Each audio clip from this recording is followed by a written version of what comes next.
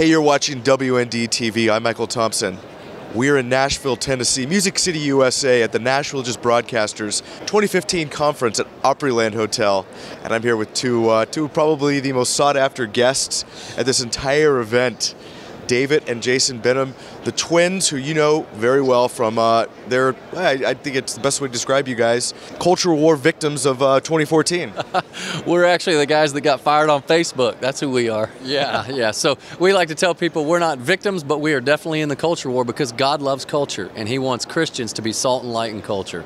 Well, it's funny you mention that because WND a couple years ago founded the 9/11 Day of Prayer and Repentance, and you guys went through an event that most people couldn't even imagine going through.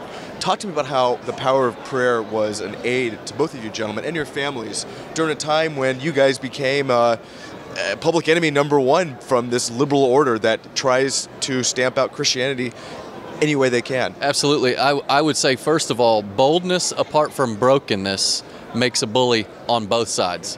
And so getting alone with God Almighty, down in humble repentance, when you stand up from that, God fills you with a power you can't have otherwise. And so we were prayed up and we were repented up and we felt that brokenness, and then God was able to be bold through us. So boldness apart from brokenness makes a bully. Well, you know, when you squeeze a grape or you squeeze a sponge, what's on the inside is going to come out. So our lives bathed in prayer and time with the Lord Jesus and His Word, that's the key. When the heat turned up and we started getting squeezed, only by God's grace did the Holy Spirit come out. Well, you know, it's interesting you guys talk about that, what happened, but prayer has been a large part of your guys' life. I mean, this wasn't something that you had to turn to. This is something you've always been turning to. Oh, absolutely. Our dad modeled it for us when we were kids.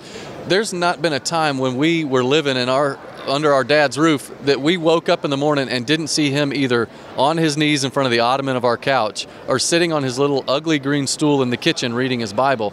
That was put into us at a very young age, and we saw our dad going after Jesus every single morning. And even Jesus Himself says the Son can do nothing by Himself. He can only do what He sees the Father doing. And if Jesus Himself says that He can't do anything on His own and He lived a perfect life, how much more can you or I do except through the power of prayer and getting in touch with our Creator? Yeah, I mean, ditto. Yeah, I think that was great. Whatever he just said, yay and amen. I've got to ask, you guys are in your late 30s. Talk to me about your experience on 9/11. Where were you guys? What do you remember? I mean, for most people, it's a date. I mean, it's almost been 14 years since the attacks in our country by Islamic radicalism. Talk to me about that day and how you reflect on it even to today. Well, go ahead, you go first. I'll start with that. I remember I was in the minor leagues, and it was in the off season. It was September the 11th, and I was laying hardwood floor in Fort Myers, Florida, which is where the Red Sox minicamp is. And I remember watching it on television, and my heart just broke. But then I also felt a righteous anger come over me. It's like, how on earth could people attack our nation like this? And then you remember when they started celebrating in Pakistan, and you saw those people with the American flag throwing it on the ground. Boy, my heart was pounding inside of me. You know, on the 10th anniversary of 9/11, Jason and we went to New York City.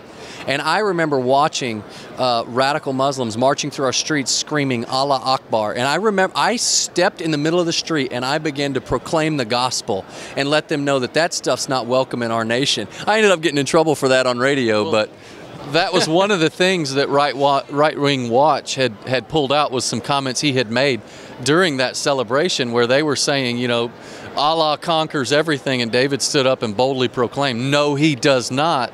And so that's where we got the label that we're anti-Muslim. Which we're not anti-Muslim. I mean, we love individuals, and especially peace-loving Muslims, but I am anti any idea that would seek to take our freedoms away and take the lives of innocent people, especially anybody that would want to silence biblical Christianity.